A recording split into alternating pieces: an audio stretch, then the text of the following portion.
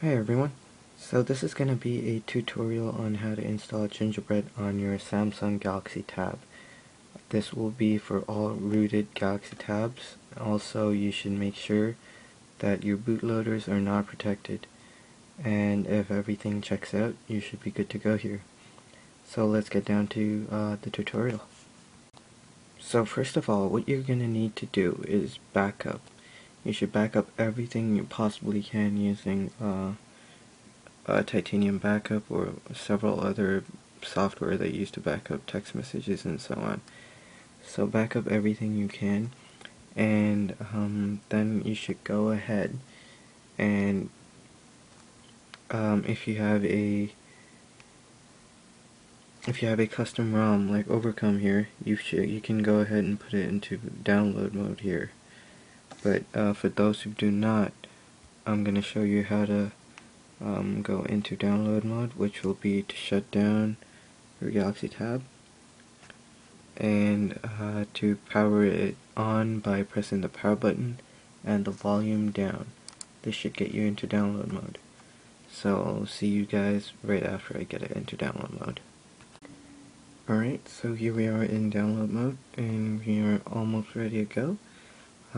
Before you do this, you should download all the packages that I will link to you in the description. There will be GB stock safe, as you can see here. Then there will be the ROM itself, and these are the guides. Those will link you up to the stuff too.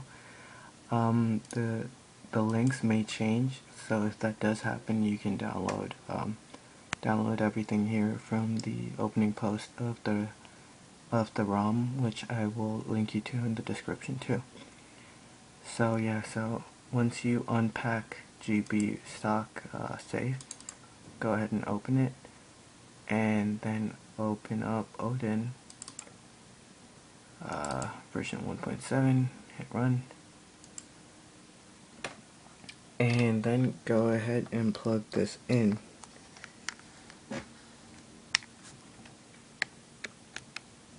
That's the wrong side there.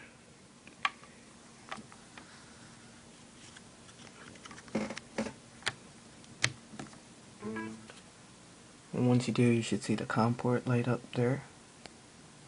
Alright, so after that, what you should do is hit pit here, and then go ahead and open the pit file from the folder you just unpacked, which is gtp1000mr.pit.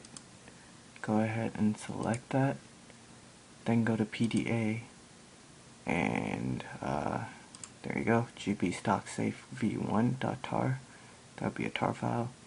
So open that up. Make sure you select the right ones here, because you can really mess up your tablet if you don't.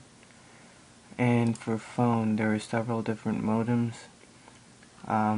Read the opening page of the ROM to make sure which one is right for you. There's the T-Mobile one, which seems to be very specific.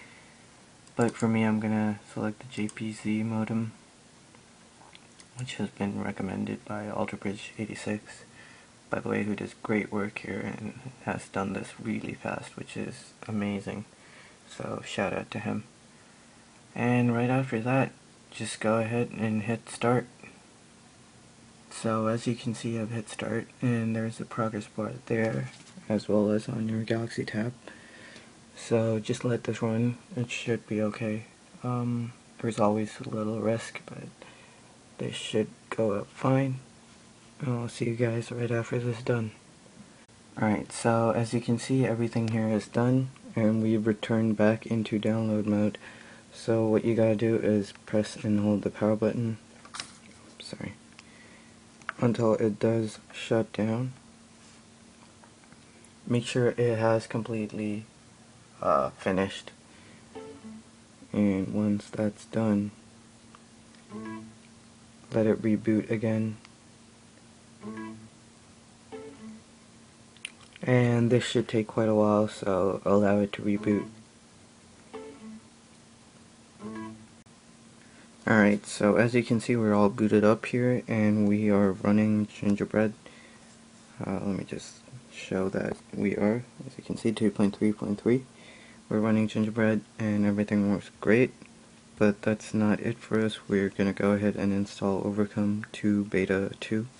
So go ahead and connect it back up into your computer and copy the Clockwork mod zip file into the root of your device, and then go ahead and shut down and reboot into recovery.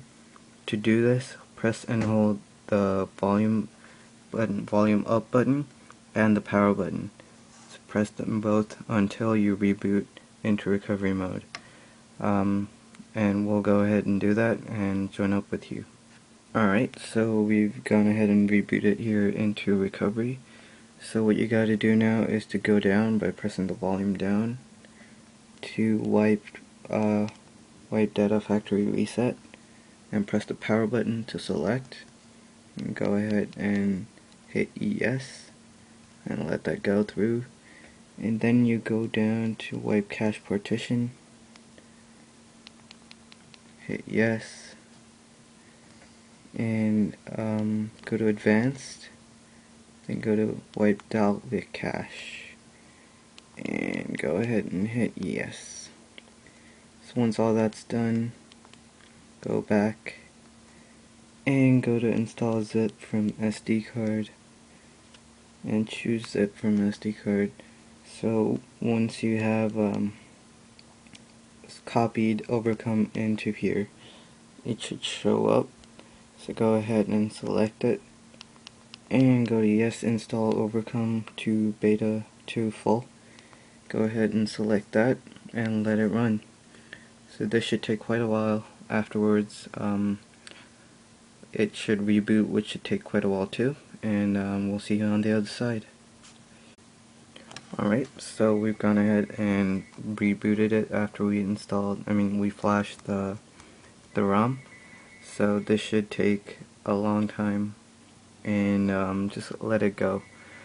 So I could go have a drink or something and come back. So yep, the boot up screen, and I won't bore you by showing this for a good 2-3 minutes. So stop the video here for now, and we'll be right back. So here we are. We've installed Overcom 2 Beta 2, and just go ahead and set it up the way you want it. Everything should be good here. Just go ahead and do all this, and here we are. This is Overcom 2.0.0 Beta 2. Looks exactly like the other one, but we know Alter Bridge does great stuff, so there you go. I'll be out with a review on Overcom 2 Beta 2 soon, so watch out for that, and thanks for watching, and I hope I helped you out. I'll talk to you guys later.